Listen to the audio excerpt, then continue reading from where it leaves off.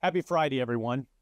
I want to share with you the word of the Lord from Colossians chapter 4, verses 2 to 6. Devote yourselves to prayer with an alert mind and a thankful heart. Pray for us, too, that God will give us many opportunities to speak about his mysterious plan concerning Christ. That is why I am here in chains. Pray that I will proclaim this message as clearly as I should. Live wisely among those who are not believers and make the most of every opportunity. Let your conversation be gracious and attractive so that you will have the right response for everyone. You know, sometimes we can get overwhelmed in our lives with all kinds of things that are going on, things that we're hearing, things that we're seeing.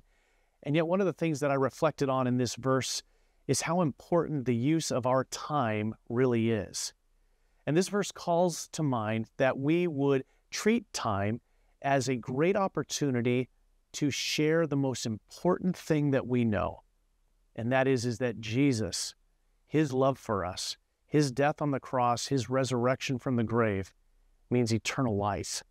It means that we can have hope.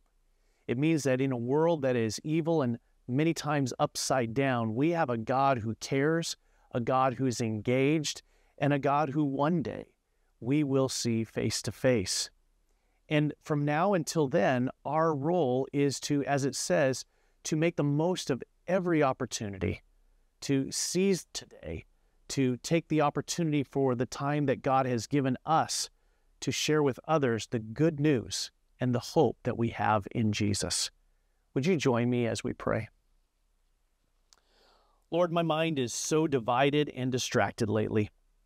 The noise of this world's division, hatred, war, and brokenness continually causes me anxious thoughts and feelings of worry and concern.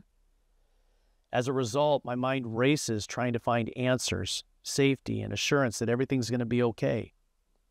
You invite me to devote all this energy into having a conversation with you.